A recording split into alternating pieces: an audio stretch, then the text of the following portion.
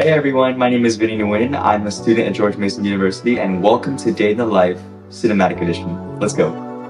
So this is my dog, Chloe, and she's a great hearing-ease. But anyways, I start the morning off with homemade matcha and head to Duck Donuts for breakfast, which is pretty close to campus. Afterwards, I head to Fenwick to start working on my assignments. I get so many questions about my laptop, but I love it because it helps me stay productive, and especially with the dual screen monitor, I think it's pretty sick. And some of my friends stop by, especially since it's midterm week, to come study as well. We usually try to find a study room on the 3rd floor, but on this occasion, all the rooms were booked.